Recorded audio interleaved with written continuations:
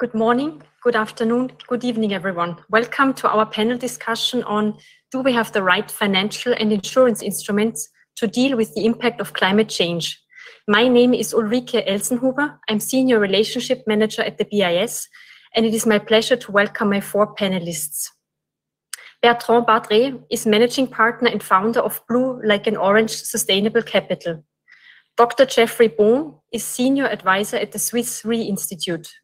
Dr. Rafael del Villar Alrich is Chief Advisor to the Governor of Banco de Mexico. Dr. Andreas Dombret is Global Senior Advisor to Oliver Wyman and lecturing at Columbia University. From 2010 to 2018, Andreas served on the Executive Board of Deutsche Bundesbank and represented the Bundesbank in the Supervisory Board of the ECB. A very warm welcome to all of you, and thank you for joining us virtually. Before we start with our discussion, I would like to mention that this session is being recorded and that all attendees are welcome to post any questions they may have on the Q&A box on the left-hand side of the screen. With this, let me turn to my first question for discussion, which is, which practical solutions do financial insurance instruments offer to deal with the impact of climate change? Andreas, recent estimates by the non-for-profit charity CDP and consultancy Oliver Wyman indicate that there's a 4 trillion euro excess supply of loan volumes, which banks are looking to dedicate to sustainable financing initiatives, but currently the demand by corporates is still too small. Which practical solutions do you see to address this issue? Thank you, Ulrike, and hello to everyone who is listening in. Thank you for being invited to this conference as I'm the first. Let me thank Luis Pereira and everybody of the 4 institutions to organize this conference, which I believe is going to be one of the most important, if not the most important conference on this topic for quite some time. So how to finance a greener world? That's basically, Ulrike, what you are asking. And before we tackle that, let me take the stage and say that it is my very strong belief that fighting climate change is one of the key challenges of our century and one of the most important risks to the planet. The world economy and our entire society face really a fundamental transformation towards decarbonization. Fortunately, there are many activities happening at the level of single corporations, single firms, individual countries, and supranational institutions such as the European Union in the form of the European Green Deal Action Plan. So we are seeing action. Now it is unquestionable that such a transformation is costly and will require substantial financial resources to be dedicated to these efforts. And as you imply in your question, Ulrike, the financial services sector will play a pivotal role in catalyzing and in enabling the flow of financial resources. But we are very much at the beginning of the journey. And this is why it's important to note, as you said in your question, that there is a 4 trillion euro excess supply of loan volumes, which banks are looking and are interested in dedicating to sustainable financing initiatives. But currently, the demand for this type of financing by corporates is still too small. So we have excess financings ready and too little demand for those financings. At the same time, new financing vehicles such as green bonds are very much in the public, and you read about them all the time, and they're capturing a lot of market attention. But if you look at the size of those green bonds, and despite the growth these green bonds have, they only represent a fraction of the market. So the green bonds may not be the solution going forward to really solve all the issues. And one of the major risks which we are currently facing is, at least I think so, that the pipes of the financial system, which are supposed to channel the required financial resources to the best possible uses, that these pipes are actually presently clogged up. And if I may, I would like to use this stage to suggests that there are three key factors behind this risk, which require our all of our attention, our joint attention and action. And the first key factor I would like to call temporal externalities. Now, the consequences of climate change, as we all know, may not be felt for the next years or may not be felt for the next decades. Behavioral finance teaches us that it is therefore rather unlikely that these consequences will be factored in and that these consequences will be priced in a fully rational manner into today's decision-making, unfortunately. Market participants are at the very risk of ignoring or undervaluating the consequences their actions today have in the far future. And they may choose not to go the extra mile necessary for finding and funding green activities at a price which reflects all consequences. And this is a major key risk factor going forward. Now, the second key factor I would like to mention, I would like to call the lack of a frame of reference. The key objective for the financial system is to channel the right amount and the right type of financing to the right transformation initiatives. However, it is far from obvious how a good transformation initiative can actually be identified, given the many different perspectives and their inherent complexity. A dilemma is looming, I think. While it will be difficult to ensure financial resources are put to an efficient use without at least a few common principles, there is actually a significant risk of overcomplication, and there is a risk of creating a huge amount of green tape, which may harm our effort overall. And lastly, as the third key factor, I think that a new toolkit is required, and this is actually exactly your question. Mm-hmm. Now, current financing structures were not specifically designed to deal with the type of transformation initiative which is required for a greener world. We're not prepared for this transformation. Some of the financing required may not appear feasible using the rules of standard instruments. Just think of straight loans where the leverage may become too high, or just think of equity investments where there are governance implications. So the standard toolkit may just not work for this transformation. As such, the transformation will rely on players inventing new ways to accommodate these requirements. And the key challenge is how to create the right incentives for this innovation and for them inventing these new rules. In order to clear the hurdles which I just described, I'm convinced a much closer cooperation between the public sector, the financial sector, and the corporate world will be required. Now, corporates and financial services players will need to come up with proposals on how the flow of financing can be unlocked, while the public sector needs actually deploy all political levers at its disposal to ensure that incentives align and money actually can be challenged, channeled to the intended users. Now, this should, by the way, for the public sector also include the consideration of how to bring the regulatory toolkit to bear, which refers to my former activity in the supervisory world. So let me sum up. The world has a lot of assets at its disposal to make change happen, and we even have excess loans trying to fund the climate change. And this is, again, not only at the regional level, it is at a global level. But it will need to learn, the world will need to learn how to work on a cross-industry basis in order to unleash the energy which is required to solve this biggest problem of the planet. Let me stop here. Thank you. Thank you very much, Andreas. I think you have raised very valid points there. Maybe, Jeff, if we continue on Andreas' point that some financial channels that could steer money towards the best possible solutions appear to be blocked up, which practical solutions do you see to remove the blockage? Yeah, before I answer that, I also want to thank the organizers and also indicate that I'm with the Swiss Re Institute, so I'm going to talk about where things are headed. It's not necessarily where the insurance industry is today or where banking is. I'd like to talk about both types of instruments in trying to address this challenge. But before I get to the topic of the incentives around the specific instruments, I think it's important to highlight 4 trends that are creating new opportunities.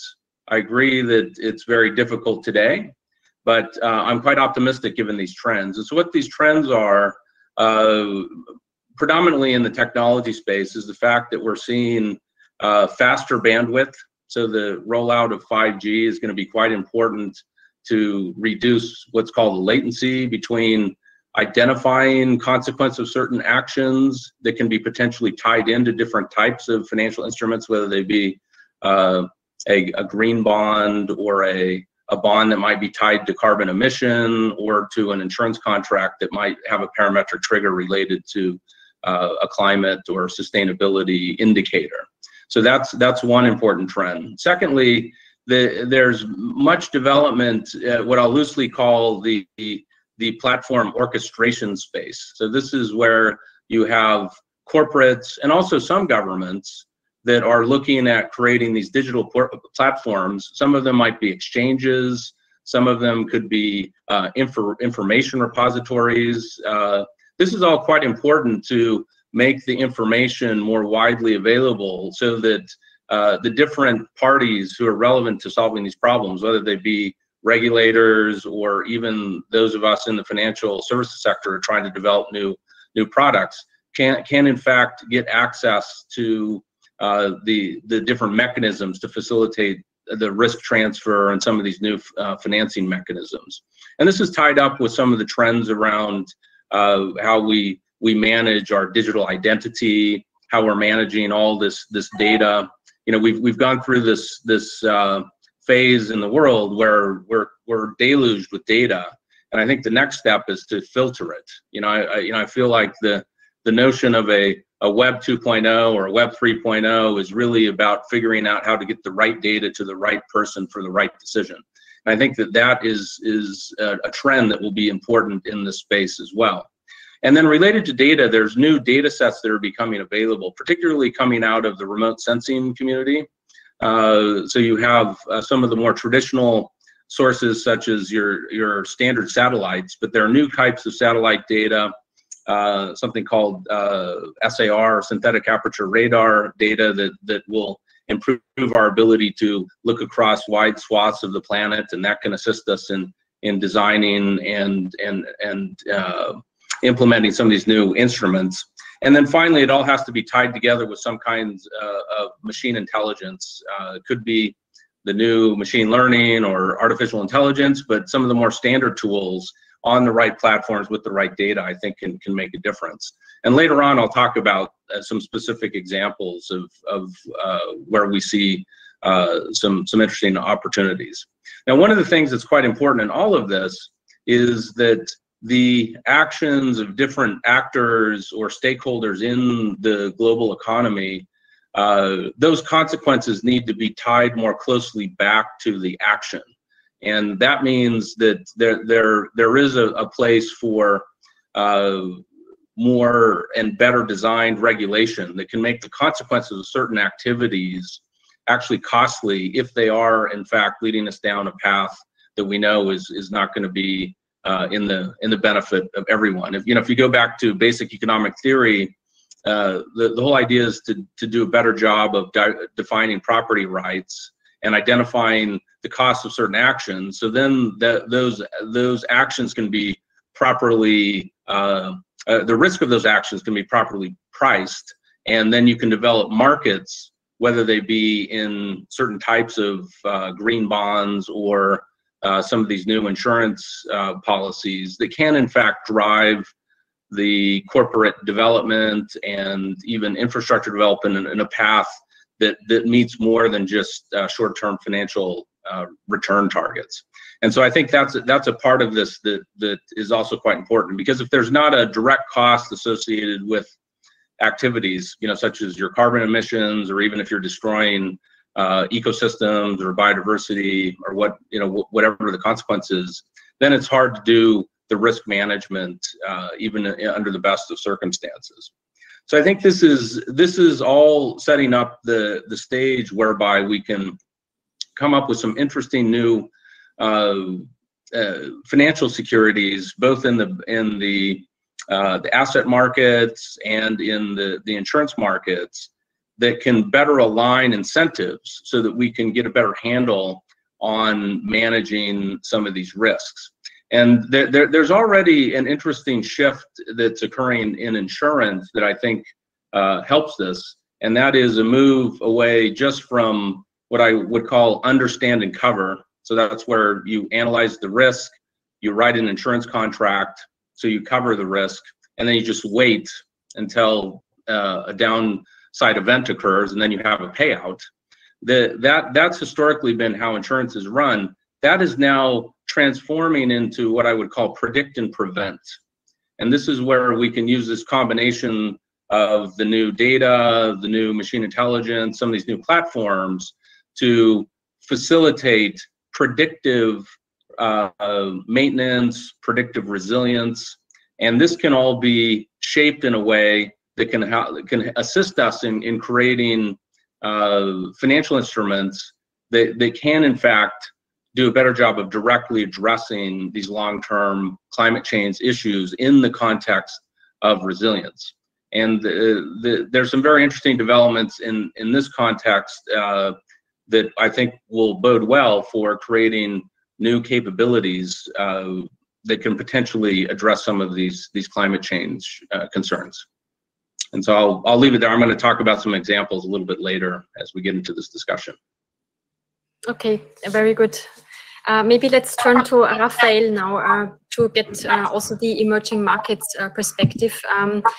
Rafael, you are based in Mexico. Which practical solutions do you see from the emerging markets perspective? Well, thank you very much, Ulrike, and thank you. I also join my co-panelists in congratulating the organizers of this wonderful conference, no? And it's really enlightening.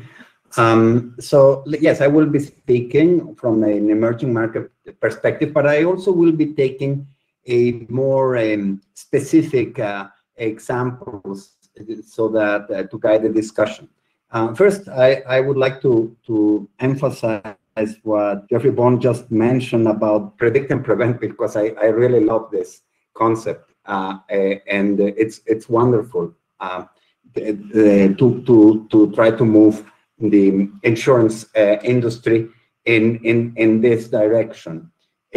So with that, I will divide my comments, some practical comments in three parts, trying to shed some light precisely on emerging and LDCs. So the first comment is on insurance as a means to correct the disincentive of firms to invest in increasing their resiliency to climate events, when they expect that the damages caused by their accidents will at least partly be borne by society. A second comment, I will spend a few words on the role the insurance industry can play on identifying and fostering measures such as public investments in adaptation to reduce risk and increase insurability. And the final comment, and this comment I will take into the next round also, importantly, I will argue for scaling up nascent insurance schemes aimed at preservation of natural areas with high biodiversity value. Hopefully, I will be able to convince some of you that impact investors can be brought to the table from the capital market side to reduce premia on the insurance side. I do not know how much of a convincing effort will have to be made also on the part of managers of these valuable natural areas to strengthen governance and transparency so that impact investors can be assured. So let me turn to the first example. Liability insurance for climate-related accidents can be used as a tool to correct incentives of firms when, in the absence of such insurance, the losses caused by the accident would otherwise be borne largely by society. For instance, tailing dam collapses of mining companies in emerging countries due to, say, very abundant rain, of course, related to climate change, are examples of climate-related disasters where downstream river pollution and damages are often not entirely paid by the company that causes them. This is particularly relevant in emerging and LDCs because in these countries, sanctions for such accidents are often in practice only a fraction of the damages they impose on society and ecosystems. Because uninsured firms know that they will not have to pay or pay in full the damages they cause, they are willing to take excessive risks. As a consequence, the probability of the accident occurring in the first place is too high because of the ex-post socialization of damages to people and nature. This is reflected in the firm avoiding to make all the necessary ex-ante investments that would contain the probability of the climate-related accident to its sufficient level. Insurance and reinsurance companies working under international standards are likely to demand such firms to undertake the necessary ex-ante investments that reduce expected damages in case the climate event occurs as a prerequisite for providing liability insurance. A second comment, the insurance industry has, in some cases, played a role in identifying and fostering measures such as recommending specific public investments in adaptation that reduce risk and increase insurability. In regions with high exposure to climate events, insurers may even walk away from markets if minimum risk mitigation measures are not taken. In the case of flooding, for example, measures could include the construction of levees or the promotion of nature-based solutions to reduce this risk. Where insurers are not present or have little penetration, MDBs, multilateral development banks, or international financial institutions could play a role in bringing them in to start a dialogue on adaptation measures that are necessary for the development not only of the insurance market, but also mortgages and economic activity. Such adaptation measures and investments, when tied to nature-based solutions, are likely to have significant spillover effects on the economy and its sustainability. A third comment, parametric insurance is starting to address the conservation and restoration of natural protected areas, which provide valuable ecosystem services to society. Natural protected areas are key for the conservation of ecosystems and play a role in facilitating adaptation and mitigation to climate change. However, these areas are also vulnerable to climate events. Severe winds, rains, floods, droughts, and fires can have destructive effects on these ecosystems. Being able to react to regenerate damaged ecosystems is key to preserve the services they provide. These services include the regulation of temperature and humidity, moderation of floods and droughts, purification of air and water, soil conservation, water production, carbon capture and storage, source of livelihoods, pest and disease control, among others. According to an AXA study, coral reefs globally provide 36 billion a year in economic value through tourism, reduce 97% of wave energy, and significant, which helps to maintain the coast, the beaches, and significantly reduce property damages during storms. For now, I stop here. Thank you, Ulrike. Thank you very much, Rafael. Let's turn to Bertrand now. Bertrand, you are a managing partner and founder of an investment company that mobilizes capital for emerging market companies to help them achieve the sustainable development goals. Which practical solutions do you think do financial and insurance instruments offer to deal with the impact of climate change? Bertrand, I think you're on mute. As I often say, we need 3 years of lockdown to get used to this button. Sorry about that. Thank you very much, Ulrike. Let me join Andreas, Jeff, and Rafael to thank the organizer for very impressive events at a turning moment in time. We've discussed the world after for many months. Now it seems that the world after starts tomorrow. So what we say might have an impact. You never know. No, thank you very much. I think your question is the right question, and my 3 co-speakers I've already said a lot about it. The question today is less about the what and the why, but more and more about the how, and I would say how seriously. I think this is really the important word.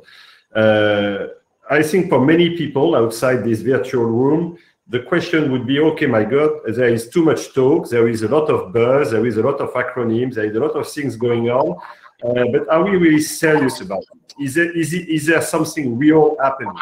Are we really shifting something, or is it just more about the same? So on the positive side, I believe that the socialization of the idea is well advanced. The fact that people understand what is at stake is important, and this event actually is a proof of that. Denial of all these issues is vanishing. I mean, there was, not so long ago, people were still debating whether what we're discussing was real or not. Now it's kind of behind us. Even in the US, where I still live, it's in retreat, somewhat.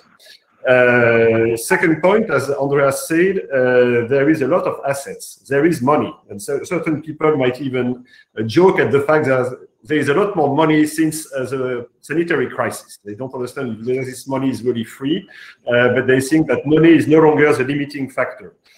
In parallel to that, a number of investors are searching for yield. In a world where interest rates are very low, you need to make your money somewhere.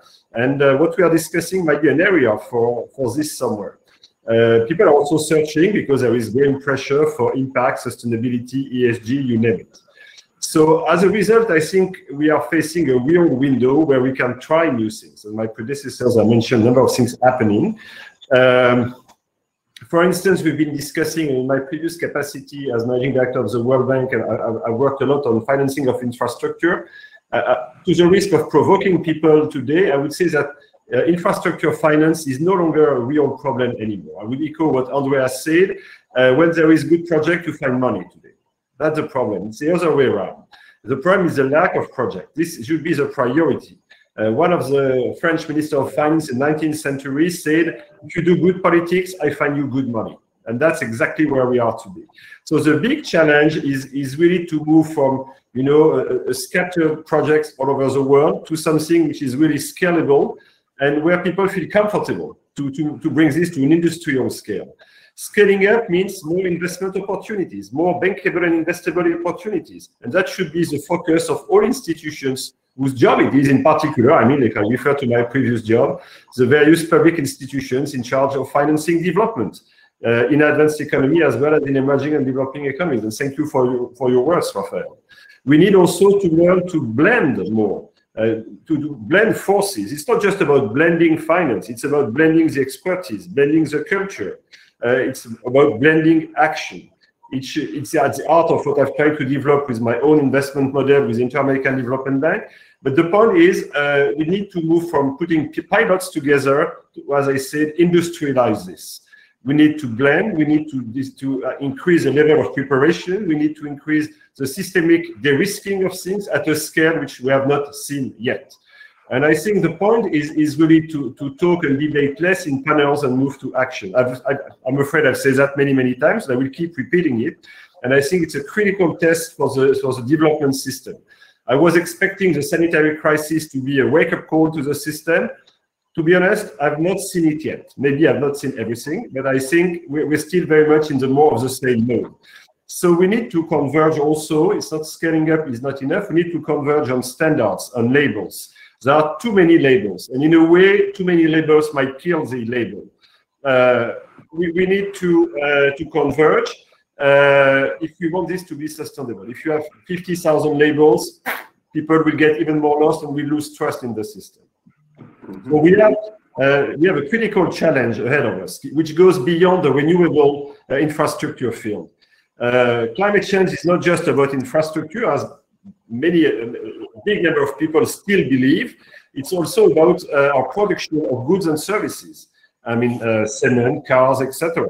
It's about value chain, trade. How do we transport things? It's about construction.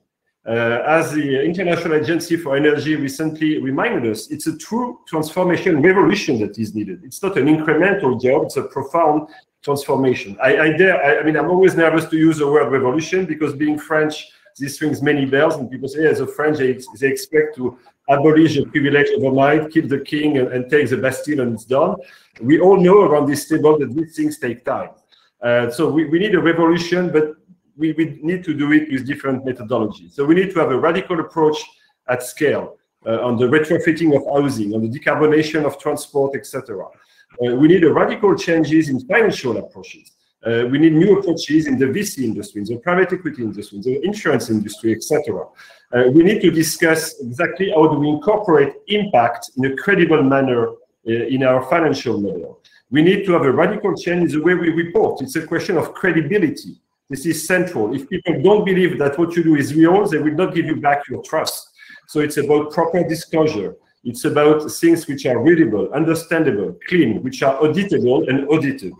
We need a radical change about the measurement of things. It's not just about the CO2 pricing.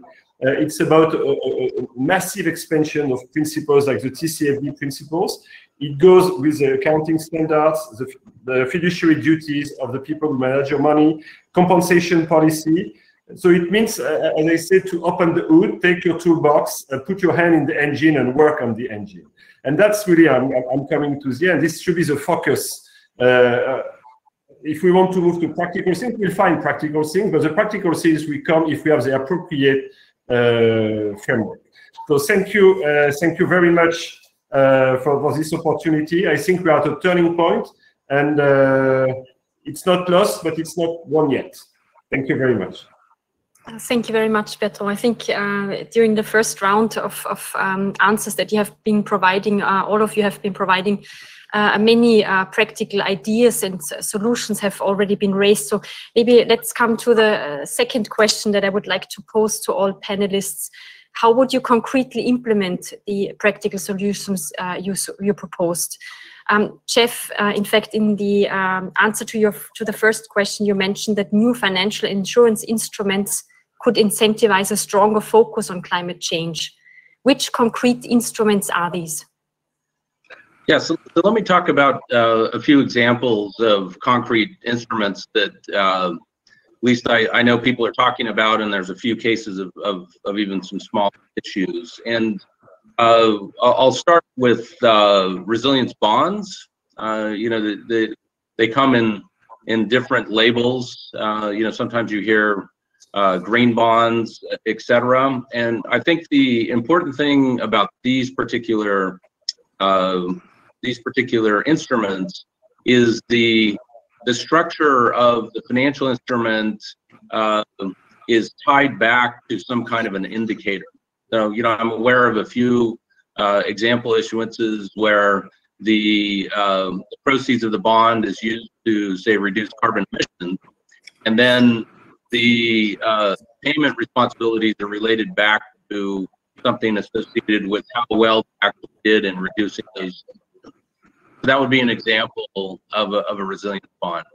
Another, you know, quite innovative approach, although it's hard to scale, are bonds where the coupon payments are a function of how the proceeds have been used to fix a problem that then makes the entity eligible for certain types of grants from NGOs or from governments.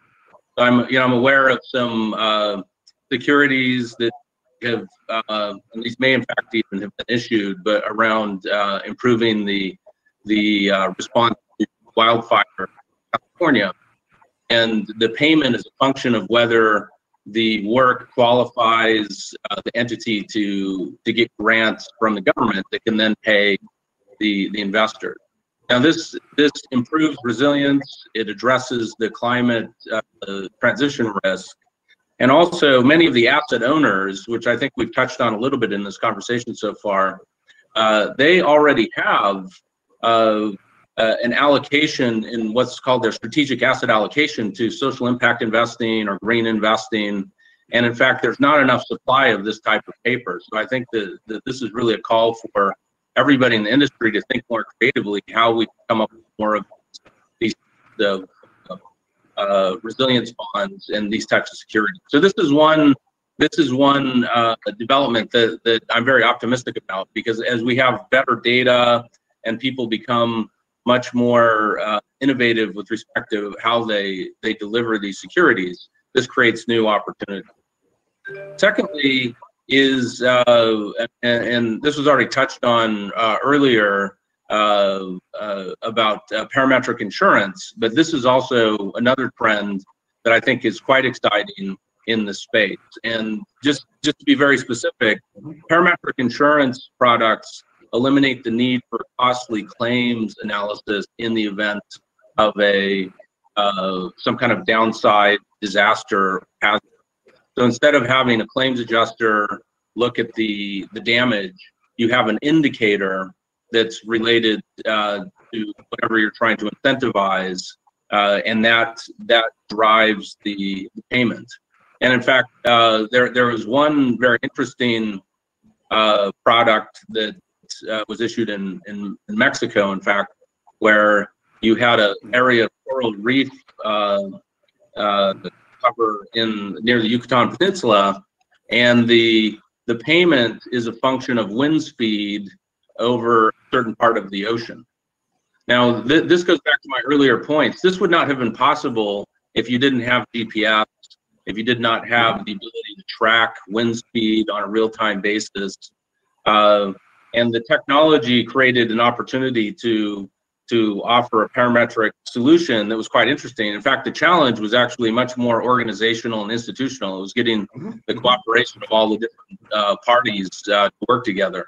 But I think that despite some of those difficulties, this is a good example of what we could expect to see in the future, where we tie back specific indicators that are now being more regularly measured in a way that can promote resilience, promote sustainability, and hopefully move against climate change, and if not, at least provide some degree of adaptability. The third type of instrument is just broadly called insurance-linked securities, or ILS. And there's a lot of development in this space, specifically thinking in the resilience and sustainability area, to offer on some emerging digital exchanges new kinds of insurance investment opportunities. And these might have the structure of some of these other approaches that are already underway. The difference is this may be a more attractive way for asset owners to get insurance payouts, which are typically, or insurance risk that's much less correlated with the rest of their portfolios. And so I think that's also an exciting development. We see continued development in the ILS market. And then the final point is not so much a financial instrument or an insurance contract, but rather the development of new platforms that I call resilience as a service, so RAAS. And this is a concrete example of how you could deliver the predict and prevent capability. So for example, I'm aware of developments in the supply chain space, which has both, it both drives questions of climate change and it's also affected by climate change. And I think that those are examples of where these new resilience as a service platforms can be used to build in more preventative measures so that you can preempt problems. And even if you're clever enough about it, influence the different stakeholders to move in directions that in fact mitigate climate change and create more adaptability. And in fact, make the world more resilient. I'll end by saying in the asset management space, the past few years have seen a lot of enthusiasm around what's called ESG type investments. So the E is environment, S is social, and G is governance. I actually think it should be ESG plus R. So it should be environment, social governance, and resilience. And this discussion here today is a good example of how we can think about specifically designing solutions and securities to address resilience questions, which is just as important as some of these other questions that are already being addressed in other contexts. So I'll hand it back to you there.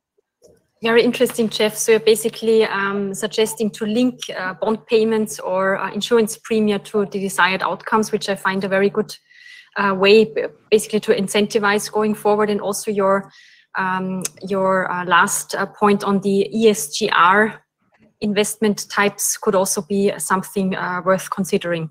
I've seen that Rafael was nodding when you were talking about the insurance-linked securities. Maybe I'll address Rafael now and hand the microphone to you regarding the practical solutions that you would see. Well, thank you very much. Can you hear me? Yes, we can hear you. Yeah, thank you so much. So yes, let me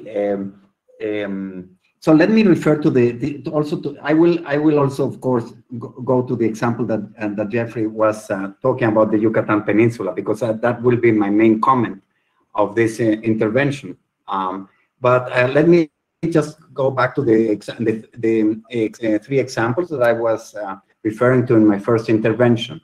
So in the case of the liability insurance example, when the accident occurs, there may be several reasons why damages are socialized. So I would just want to spend because of inadequate sanctions, lax implementation of environmental laws, or other reasons. The firms in emerging and LDCs having the accident may not pay entirely for the damages they cause to society. So let's look at solutions. The obvious natural solution is to regulate, to establish mandatory liability insurance to cover accidents of firms in industries or activities that can impose on society and nature significant damages. It's clearly the first best theoretical solution. However, for several years, one of Mexico's environment protection laws requires firms to contract liability insurance against climate-related catastrophes. But the secondary regulations necessary to implement the law have yet to be issued. So there are other difficulties in implementing such regulations. Also, and very importantly, after the latest tailing dam accident in Brazil in 2019, insurance premiums increased significantly and subscription conditions tightened. So let's look at other solutions. So one would be for different stakeholders of the firms in these industries to be able to know how these firms are minimizing the risks of accidents. So we can leverage on precisely the importance of information and developments and that are occurring that Jeffrey was referring to in his first intervention. Now, in this conference in particular, mandatory TCFD disclosures has been repeatedly being proposed as having great importance, and I agree with it. But one would need to ask whether the disclosures of firms in these industries would also need to be verifiable. While things are moving at a high speed on TCFD, emerging and LDCs still have a steep curve to climb. Other financial market actors are already having a role in correcting incentives for too much risk-taking on the part of firms that can cause significant negative externalities on society and nature. Jeffrey also mentioned the ESGR, the R being resilience. So ESG data and rating providers generate decision-useful information on companies' risk management and governance practices, and are increasingly relevant for investors and other stakeholders that can influence firms' decision-making. However, much of the information is still not in the public domain. Also, institutional investors are well positioned to send the appropriate signals to these firms through passive and active strategies.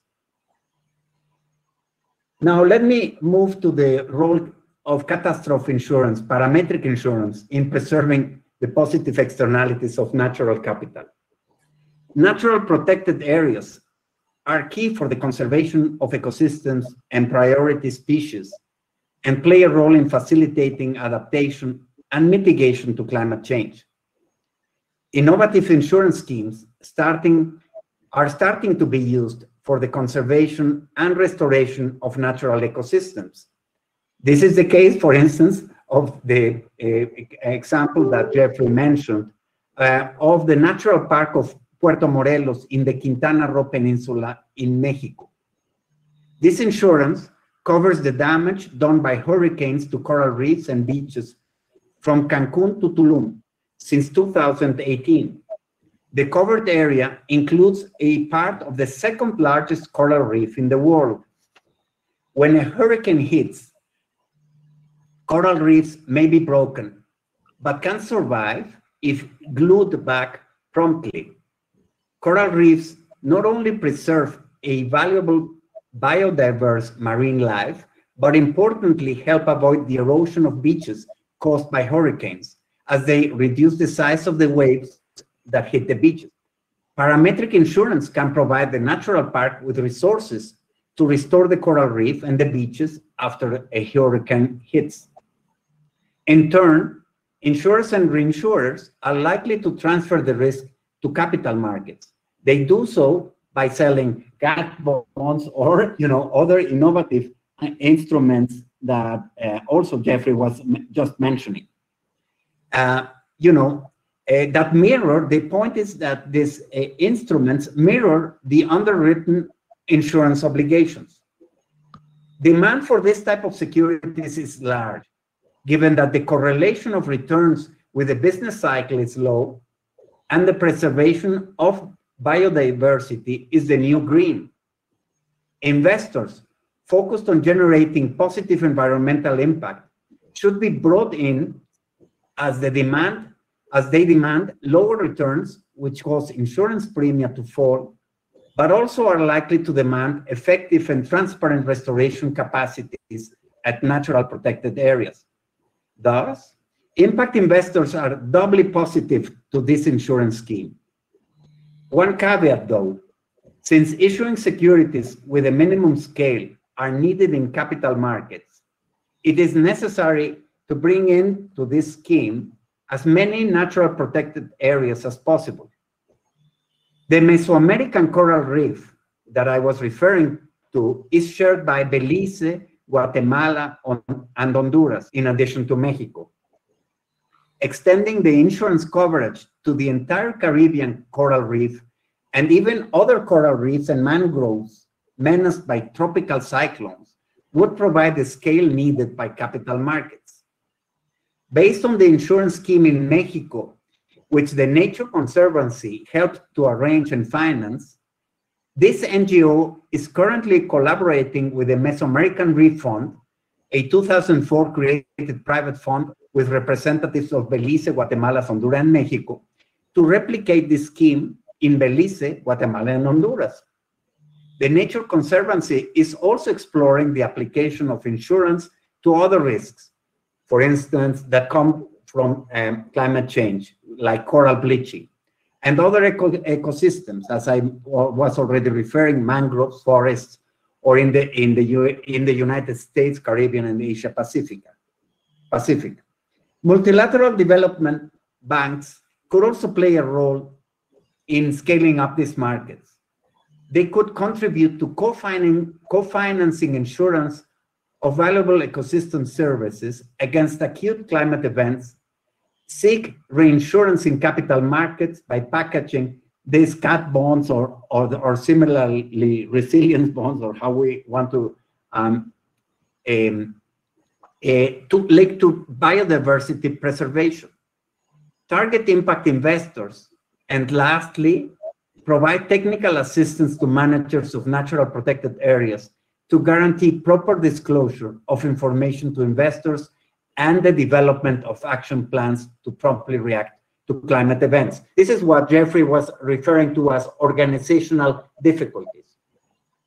Let us not forget that global warming is affecting coral reefs not only through stronger cyclones. With 2 degrees Celsius warming, most of the coral reefs of the world will disappear.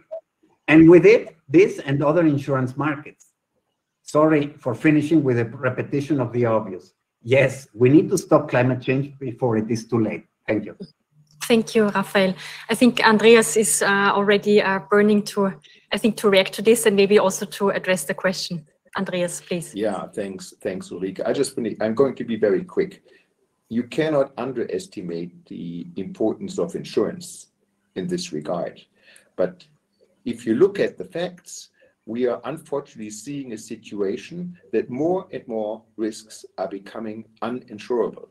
Look at for example, at the Bank of England findings about that. So many of these hurricanes, don't find the insurance protection as they did in the past.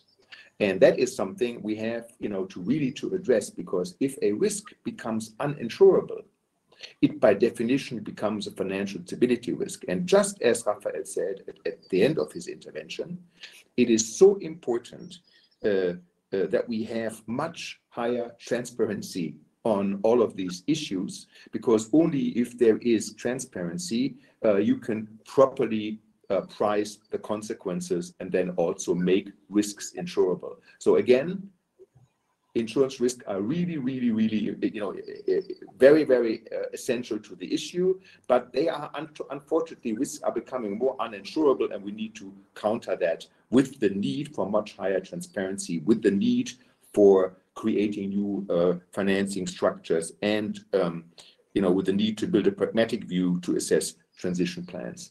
And one of the biggest issues is that, at least to my opinion, that transparency isn't that easy to create, because all the real issues of climate change are beyond the time horizon. Now, the issue here is with climate change, once you see it, it's too late. So you have to act earlier. But the normal research analyst will try to be as accurate as possible and will base his or her findings on historical data. But as we never had this climate change before, to use historical data and having a short time frame will not do the trick and will not increase the transparency. And this is where we need to work on. I just wanted to make that point. Thank you. Thank you very much, Andreas. Maybe to concretely ask Bertrand now, how would you concretely incentivize a scaling up of climate-friendly investments so we can achieve some de-risking as you proposed in your earlier statement? Yes, I will follow up on what my colleague have said and what I've said before. I think we are at an interesting moment where I think, as Jeff said, ESG seems to be the name of the game. So ESG is a nice little cover. But the problem is that it's still very much based on self-declaratory intentions, and there is no harmonization of measurements, reporting, etc. So it's very difficult to have a real idea of what is really going on. To put it in a nutshell, and maybe in the moralistic terms, the system does not yet incentivize virtue and does not yet really punish vice. So I mean, I don't want to be good and bad or evil, etc. But sometimes you have to be very simple to pass the idea. And so that comes back to the point which everybody has hinted at. We have to work on the engine itself. So there are a number of things that we can already do within the system as it is today. And that's okay. We need to push as much as possible within the limits that we have today in our business. I've been CFO for many years, so I've been on the reporting track every quarter, and I know that the degree of freedom are very limited. But you still have some capacity to do things. But at the same time, we have to acknowledge that the system as it is today does not really answer the questions, and that we need to work on the system itself. And so if we come back to the basics, the risk-return analysis is a cornerstone of financial industry. That's what we've learned in business school. That's what we do, and that's what I'm doing actually as a daily business. It started actually, in fairness, more with the return aspect than with the risk. And that was, I would say, 19th century. You know, you dig in the ground, you find coal, etc. And when it's over, you move. But we sophisticated the approach of the 20th century, and with this risk-return approach that we've kept sophisticating throughout the century, we have really the way we operate today. And that's in that model that we incorporated climate risk. And we mentioned climate risk. I remember a discussion we had with the Financial Stability Board in London before COP21, when Mark Carney, as chair of the FSB, mentioned the risk of the physical risk, the liability risk, and the transition risk. And we insisted on risk, and we insisted on fear. And that's what the company, I mean, listen and react to, I mean, insurance company, but also banks, etc. But we have to combine now fear and hope. Those are the two main drivers of our behavior. And we also need to think about all this as an opportunity. And I think this is a pivotal moment. We need to keep the risk framework, and it's very important for everything that has been discussed, in particular within the insurance industry. But we need also to move to the opportunity. It's, as I said, within our reach, but we should not fool ourselves. We are not there yet. So we have to work on our financial model. The IRR is already a pretty complex thing. I mean, it looks simple. You say, yes, you have a 13.5% IRR, but you know what's behind it. I mean, you have thousands of Excel spreadsheet pages. And so it's a nice way to summarize a complex world. I'm afraid we need to go a step further. And we need to add in this equation the cost of carbon emission, the cost of natural capital, the cost of human capital, social capital. I mean, these are things that we need to incorporate in our model in order to build not just a thing that lies on 2 feet, risk and return, but risk, return, and impact, something like this. I mean, that's just to make it, again, a little bit maybe too simplistic. We need to remember that profit is necessary. I have no doubt. I mean, profit is a necessity. If you're not profitable, you're not sustainable. But profit should not be an end to an end. It's a mean to an end. The profit is an outcome. Again, I've been a CFO. You know that profit is, in a simple manner, revenues minus cost. And we all know around this table there are thousands of ways to calculate revenues and thousands of ways to calculate costs. In a way, if I want to be provocative, profit is a social norm. It's an outcome, and there are many ways to compute it. So we have to work on the way we measure profit and then the way we measure really the performance of what we are doing, which means that we have to work on 2 parallel tracks. The first one is really to continue to push governments and regulators to work on norms and regulation. That's one aspect of it. But the second one, which is as important and probably which is critical factor today, is to change the market awareness. I believe we are still in a market economy, and that's good. In market economy, there are 2 important words, economy and market. And market is the consumers, is the workers, is the investors, the entrepreneurs, etc. All of these people can have a capacity to influence the market. It's like water. Usually I make this comparison. Water, when you don't put any pressure, goes straight. Market economy, you don't put any pressure, goes straight. But if you put regulation and market pressure, it will go in the right direction. It's a very powerful tool. And I think we have to work with that. It's going to be a long effort, like for water, when you build dams, etc. It takes time. But it's a way to channel this powerful tool where we need to go, and basically to work on the essence of the operating system. If I want, again, to be very simplistic, to move away from the Friedman approach, the social purpose of business is to increase profits, to something which I'm borrowing from Colin Mayer from Oxford. The social purpose of business is to find profitable solution to the problem of this planet and its people. So profit is key, but it's about finding profitable solution to the problem of this planet and its people, in particular what we are discussing today, which is climate change, and we have to make it mainstream. It's not a side bucket, it should be incorporated in what we do every day. So there is a momentum which is building up. Again, I really like what you say, Andreas. You have a lot of assets, we have to use them. You have a lot of money, you have a lot of technology available to an extent which is rarely seen. But we're not doing enough with them. So we should never lose sight in what we discuss of the 2 tragedies that have been well identified. On the one hand, the tragedy of the horizon, the other hand, the tragedy of the commons. That's what we are facing today. We'll not change it by just being incremental and doing nice little things, as I've done when I was at the World Bank or elsewhere, as I'm doing now, but by really incorporating in the system a way to drive the system in the good direction, to unleash the forces within the system. And it's particularly true, and I'm very happy to meet you or to virtually meet you, Rafael, in emerging and developing economies.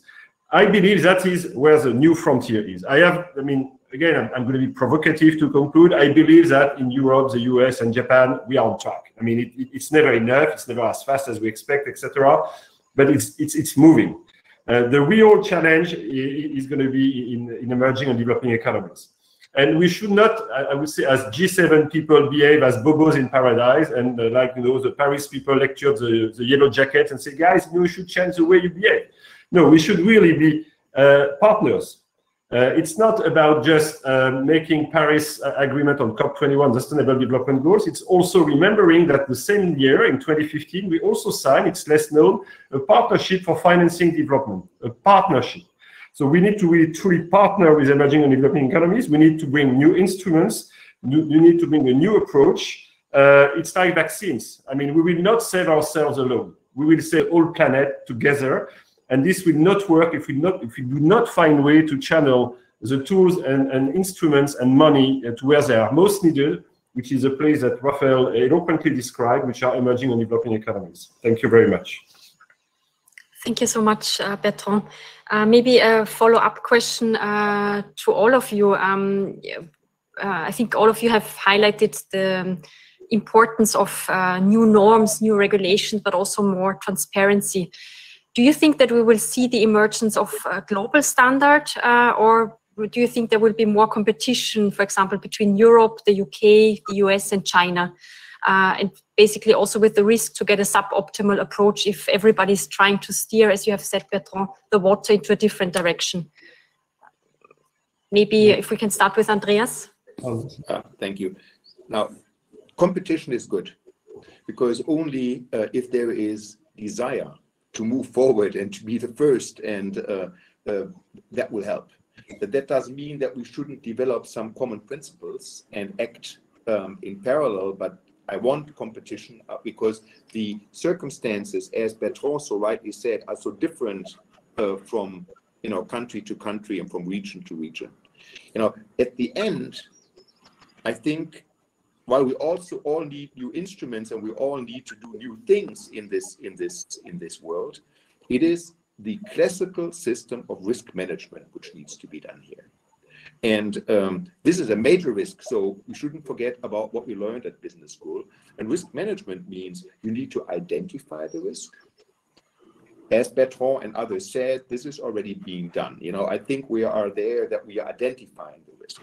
Then you have to monitor it and you have to manage it. And we are far from that. And only if we have competition, one region will sort of push the other, and one region will be more innovative. And I think that's what we need. It's to the good for everybody if there is competition. We still have capital market economies and capital market-based economies. We still have credit-based economies, and there are different rules out there. So if we try to make it all equal, I don't think we would have the solution.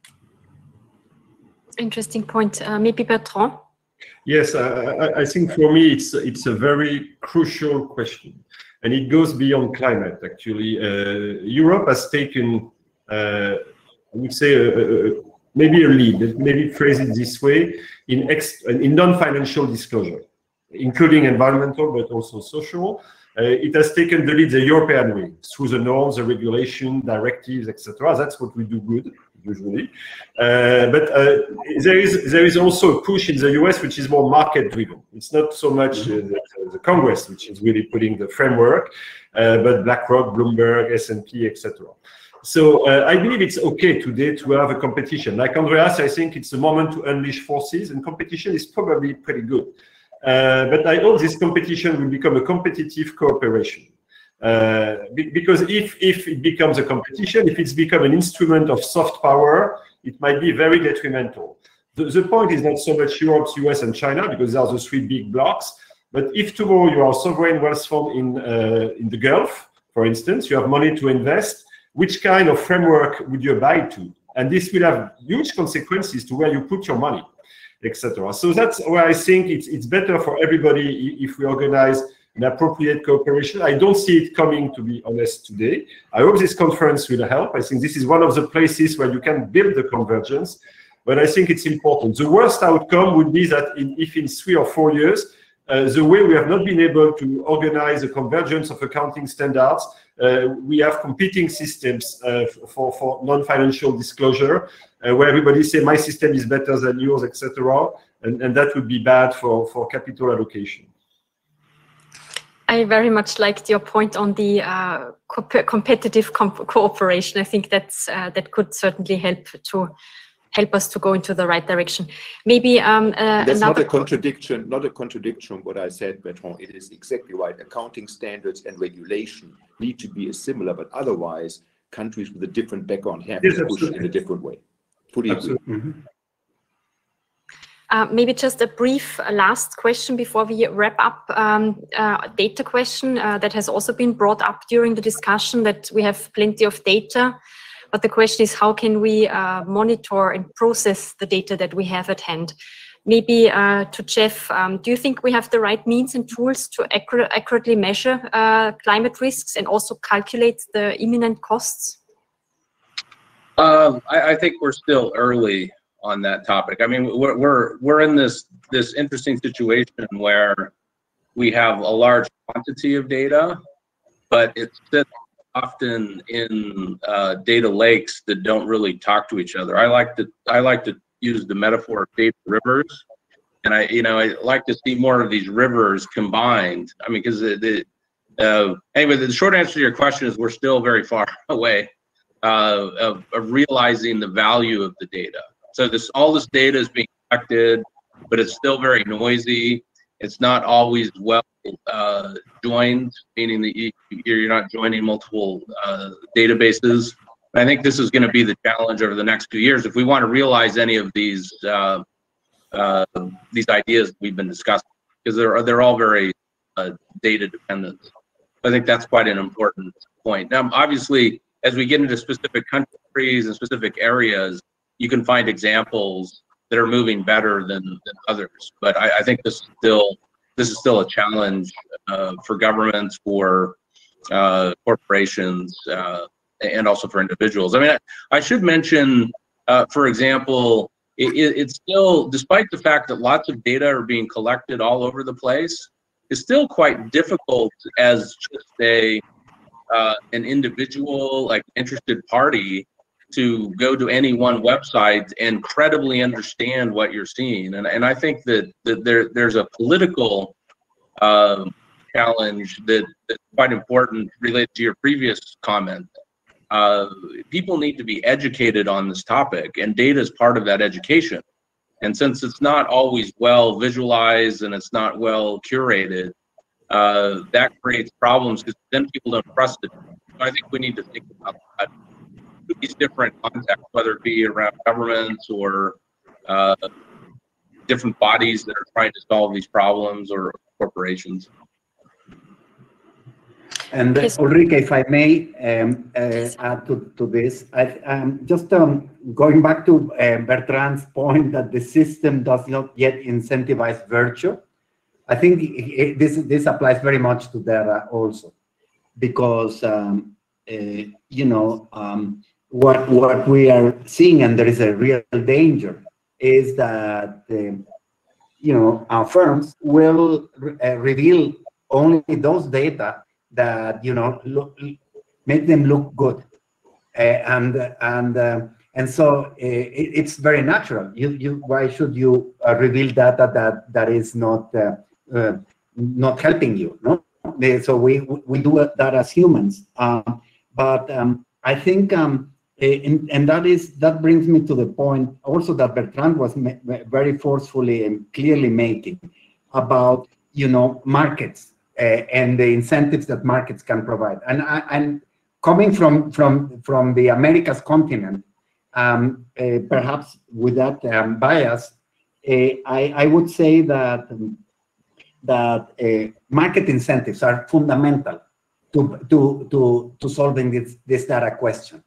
And I have some reservations as to regulations being able to really address these issues. No, so what I do see very clearly is this explosion. I mean, in the ESG market, this is a market that a few years ago was still very small, and for last year I think it reached the $1 billion in sales. I mean, so this market is increasing at an impressive speed, and I think what my view on this is to sort of look to harness market forces for this data question to be solved. Thank you very much. If I may, Ulrike, just yes, one we last are step from my side. It's really important to get the corporates on our side, because as all the other panelists said, it's the governments and the financial sector which is far ahead, and the corporates are lacking. And that's what we should try. We should try to get them on the bandwagon. I think this is a very good point for us to close. So we need to bring all stakeholders on board, including corporates. I would like to thank all of you for sharing your expertise and for also proposing practical solutions how we can address the impact of climate change. I think our panel discussion has clearly shown that the financial services sector will play a crucial role in facilitating the flow of financial resources to the best possible transformation initiatives, and that new financial and insurance instruments may assist in better aligning incentives so that all stakeholders focus more of their efforts on addressing climate change. Also, I think what we have seen clearly is that innovation and transformation of processes, as well as proper measurement, reporting and disclosure of climate-related financial risks will be key.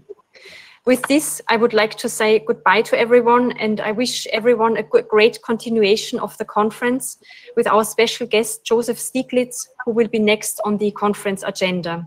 For those who would like to join Mr. Stieglitz, please join on the live stream over YouTube or on the BIS website. Thank you very much and have a nice day. Bye-bye.